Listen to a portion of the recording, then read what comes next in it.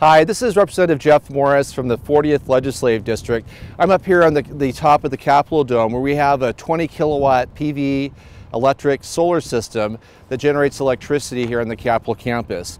I wanted to be here today because it's demonstrative of something that's changing in the way our electric utilities deliver electricity to you.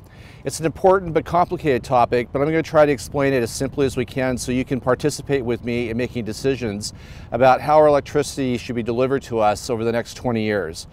What are the things that are driving this change? Well, we're making choices that we want as customers, that you want in your household and you want your kids to experience. You're buying electric vehicles, you're buying more energy efficient appliances, and you're buying solar systems just like the one on the Capitol roof behind me here.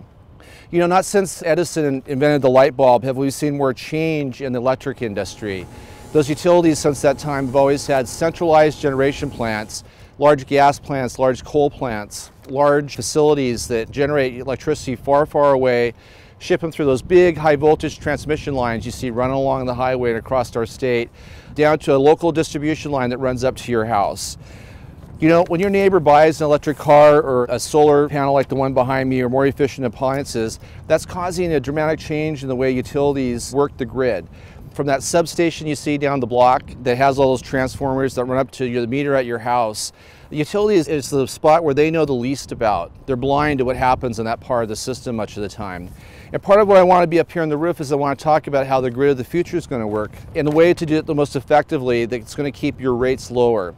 The reality is here at the state capitol we have this 20 kilowatt system that generates electricity the most during 10 to 2 o'clock in the daytime. And if you see a solar system down the street from your house, that system also generates the most electricity between 10 a.m. and 2 p.m. Well, here at the campus we have all sorts of state employees that drive their electric cars to work, and we have charging stations all around us here. And when they plug in during the daytime when they're at work, these PV systems are producing enough electricity to charge those cars up so they can be driven back home. That's far different than having a nuclear plant in eastern Washington that ships electricity over here to charge those cars. That's happening right here behind the meter at the state capitol. And that's the most efficient way to actually get electricity to those vehicles that smooths out the peaks in the cost. One of the issues I'm working on is called smart planning, or distributed energy resource smart planning. It's trying to get utilities to realize that they need to start seeing clearly what's happening on your street.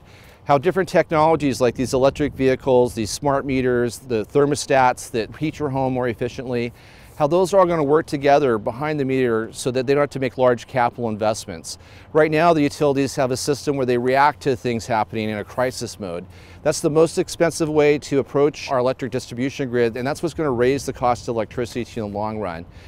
I hope you'll work with me in asking them to support House Bill 2045, which I've been working on, which is asking them to do this basic planning to see how these solar panels can work with those electric cars and those appliances that you're buying, and have them work in harmony together so that we don't have to make these expensive investments on top of the system and be reactive. Please contact your utility, say I want to have smart planning, I want to make all these appliances and cars work together, and as much as you want more information on this, please contact my office at the number or my email address, and I'm happy to send you more detailed information on House Bill 2045. Together we can make this a smart grid that works together and keeps our electricity rates low.